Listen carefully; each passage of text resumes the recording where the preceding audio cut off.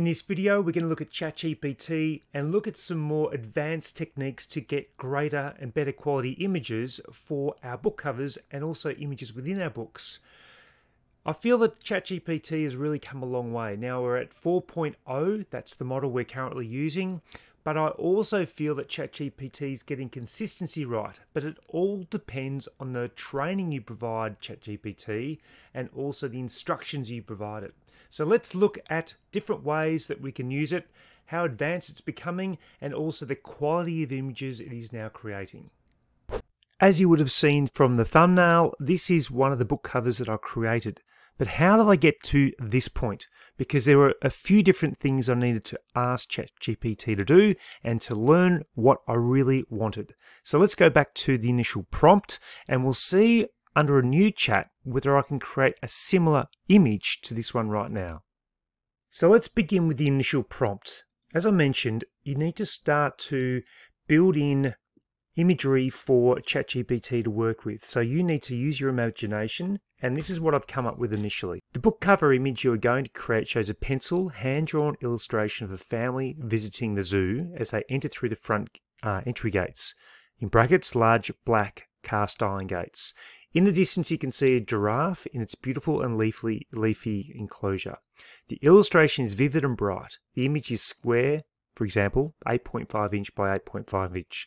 So you can see that I'm creating this image in my mind initially and then trying to be as descriptive as possible. Let's see what this creates to start with. Now, when I start, it's like going back to the dial-up internet days, which is quite funny. So as you'll see, it does take some time for the image to appear. And it does remind me of the early 1990s when internet was actually first out. And you'll see how it comes down. Now, this will change over time. This will be very, very quick in the next probably 12 months, 18 months. But as they work through the initial stages of getting images, it's going to be a bit slow. So let me fast forward this process because it can take a little bit of time. So that's a beautiful image. You could use that within your book, maybe even for a book cover. But let's try and keep this consistency of the characters. But rather than a giraffe, let's see whether we can create it so there might be a lion. So let me see if I can do the prompt. I'll fast forward as I give you this information. So what I've done now is create some parameters for ChatGPT, and I'm confirming it with a question. So it's important with all the images moving forward that you do the following. The family members in the illustration, the father, mother, son and daughter, all appear the same and are wearing the same clothing. I need the characters to remain consistent. Keep the same pencil design throughout all images. Keep all images square. Is this understood? Please confirm. So this is where you need to confirm and teach ChatGPT what you want. Let's click enter. Now ChatGPT will confirm these arrangements.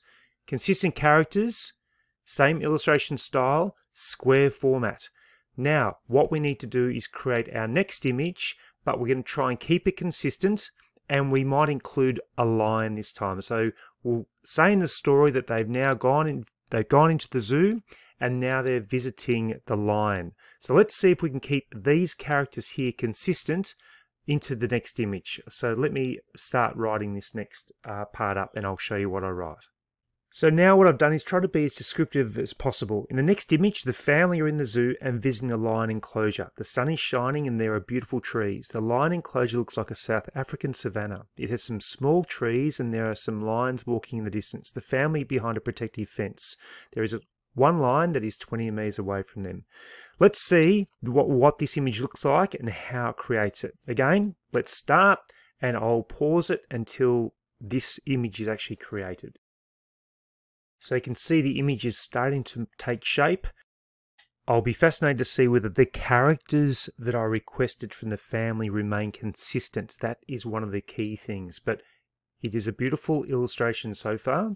And you can see it's starting to show the family. So the father should be almost red and the girl's wearing yellow. So let's have a look. Oh, wonderful. So there we go. It's kept the characters consistent. you can see exactly as I have requested. It looks like an African savanna, a lion there, a couple of lions in the distance, and they're behind a protective fence. So that's been a wonderful outcome for this illustration so far, and it's kept it square. So you can see how I'm teaching ChatGPT to keep things consistent, and everything in my mind is now being converted into these beautiful illustrations. Let's do one last one. This time we're going to change it up. We're going to go to the monkey enclosure, and we're going to do that, and we might even create and see if it can create like a book cover for us as well. So let me create the prompt right now. This time I'm trying to include something, and it'll be interesting to see what happens. So the family now visiting the monkey enclosure. The enclosure is like an Amazon, maybe it's like an Amazon rainforest. There are vines hanging from the tree as small monkeys with white tips on their tails swing from tree to tree. The family is standing behind a protective glass screen. The mother is taking a photo. A small blue butterfly has landed on the daughter's shoulder. The young son is pointing at one of the monkeys. So what I'm trying to see is how minute a detail can we get. So we want a butterfly to be landing on the daughter's shoulder, and the son is going to be pointing at the monkey, and the mother's taking a photo. But the whole enclosure is very different this time. It's more like an Amazon rainforest. So let's see what this produces. I'll be quite amazed with what's going on. So as you can see, I've gradually gone from this illustration. The only difference is it's a little bit brighter in that picture compared to that one. But that is quite beautiful, that initial illustration. So let's wait for this one to start to show us what ChatGPT can do, and the power of keeping consistency throughout all these images. So as the image starts to appear, I can see the monkey. Be interesting to see the glass, the family standing behind the glass. I'm not sure if it's going to actually correctly interpret this or not. It might be quite hard for it to understand. But the monkeys look good. I can't see the glass, but maybe, oh yeah, it's struggled a bit. I think what I might even try and do is change it, but you can see the boy's pointing at the monkey, the mum's got the camera, and the girl's got the blue butterfly. So I think the glass has made it a bit grainy, the picture, and what we might do now is I might ask it to remove the glass and just have the family looking at the monkeys. Let me do that right now. So what I've asked it to do is keep that exact same image but remove the protective glass screen. I want to improve the clarity of the image. Now what I'm doing here is please confirm you understand. It is important when you're going through this process that you get it to repeat back to you its interpretation of what you're asking for. So let's wait. So confirmed. I'll use the exact same image but remove the protective glass screen while keeping everything else the same, including the characters, setting, and pencil style to improve clarity. Ready to proceed now. So now it's going and creating the image. Now it'd be interesting to see how much clearer this image is. But note, the consistency of characters. Let's have a look at the dad and the mum. She's got the brown bag, brown bag. Let's have a look at the top here. Brown bag, brown shoes, red top, brown shoes. Girl has got the yellow and blue, and the boy's got the backpack, backpack, backpack. The only thing is the height is a little bit, the height's not too bad. See, the boy is a little bit taller there than the girl. So that's one thing when you're doing the instructions here. You need to maybe even include the height of the characters to keep them consistent as well. So that's one thing you need to work into it. Now let's see whether this image is almost identical to the one being created, but clearer. So far, it's looking very, very similar. And we're just waiting for this to load up. I think it is very, very close to being the same image. So we're looking for that little blue butterfly as well. There it is. So it's somewhat clearer, probably could be even clearer again. So I could go through another instruction to do that. But let's move on to the last bit.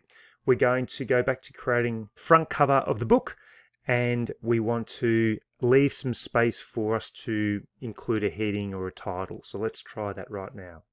And this is quite a large one. So now I'd like to create an image for the front cover. The images of the family entering the main entry of the zoo. There are other people in the distance queuing up to enter the zoo through the 3 ticket gates. The entry is beautiful. There are beautiful gardens with tropical plants. There is a very large fig tree to the right hand side of the image. There are a couple of palm trees. About the ticketing, so above it should be. Let me change that. Above the ticketing entrance is a large colourful banner that says, "Welcome to the zoo." The mother and daughter are holding hands. The father has his hand over the has his arm. Let's just change this. Over the son's shoulder. Now, what I also need to instruct it to do is leave some space at the top of the image so I can include the title. I'll just enter that now. Now, whether this will work or not, I'm sure. Please also leave room at the top of the image so I can include the book title. Now, you might like to get ChatGPT to actually include the book title on the actual image so you don't have to worry about it. But let's just see what happens. It may or may not work. But again, you can see the detail I'm going into for each of these images to get the best quality image that you can. So it's not leaving enough room at the top, but that's okay. I can try and change that at another time. So let's see. It's not getting the writing correct here. So it's one change I could probably make. Welcome to the zoo. Big banner. It's not really being attached to anything, but it's got it pretty much right. The main thing that's happening here is I think it's confused about who the mother and daughter were, but that's okay. The son and the daughter are holding hands, and the dad's got his hand over the daughter's shoulder. So I don't think AI understands who the characters are, who the daughter and the son are. But that's okay. I quite like the image. The only thing I would change would be this writing here. I'd ask it to get rid of that. And the banner I could probably change as well. I could probably have, again, something where there's a sign over the top of the rooftop here, but it has got the fig tree and it's got some palms. So it's really given everything and it's tried to remain consistent with that as well. So you can see it's quite impressive what you can actually do. Going back to this first image, that was probably my favorite image. I think just the vivid illustration was great. It sort of started to deteriorate a little bit at this point in time, but it is a progress project where you can just continue to work on it. Let me just show you back to that image I created earlier from another chat that I'd been having with it to create the front book cover. And so there's a black and white version I was doing. And then this one right here, that's a really good one. I love that one. And you're just going to keep on playing around with what you want and how you want it to come up. So that is extraordinary how good a quality that image is. And then I can actually grab that image and just have it as a flat image as well. And I can request that so it won't have the AI hands that are holding that cover. But it's come such a long way. So hopefully that instructional information has helped you if you're using ChatGPT. So as you can see, ChatGPT has really come a long way, but it depends on the prompts that you give ChatGPT, its understanding and its interpretation. That's why you need to ask it to confirm what you're asking it to do. And you can actually teach it all the steps that you need, and the consistency is becoming so much better even from 3 months ago. So if you have ChatGPT 4.0, you can see the differences you can actually start to make with your book illustrations and cover designs and things like that. So I hope you've enjoyed this video. Please give it a thumbs up. And remember, if you want more information, you can always go to my website, globalselfpublishing.com, and there's a ton of different resources there, both free and different courses you can actually purchase at the same time. And I've also got my monthly subscription to my courses, which should save you a significant amount of money rather than purchasing them individually. So if that's something that you wish to look into, again, go to my website, globalselfpublishing.com, and I look forward to providing another video very shortly. So until then, goodbye.